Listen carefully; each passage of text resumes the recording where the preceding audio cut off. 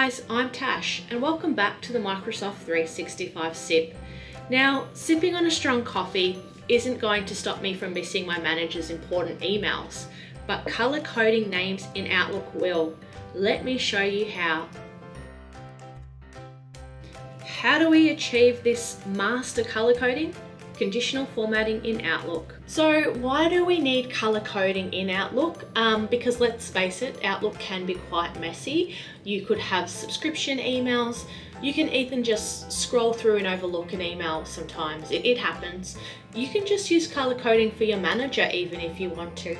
So that way when you scroll through and you see red, you know that you can find that email. You don't have to color code for everyone. So in Outlook, go to the View tab.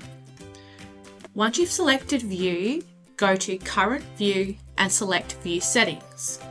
Look for the button Conditional Formatting, select Add to add in your rule. We're going to call this rule Manager Panic Alert. Now select Font. You can choose any colour, but I've chosen red.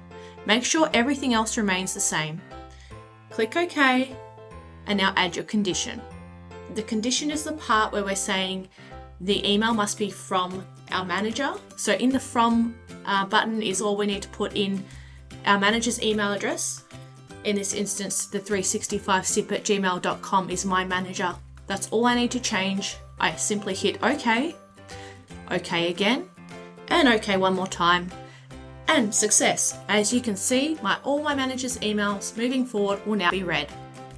So that's how you set up color coding and conditional formatting in Outlook. It helps to give Outlook a personality.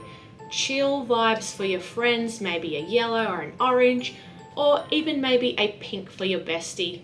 But when it comes to your manager, red color, red alert, don't miss that email, grabs your attention, it'll save you every time.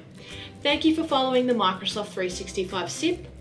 If you would like some more Microsoft 365 tips, please like and subscribe. Have a great day, guys. Thank you. Bye.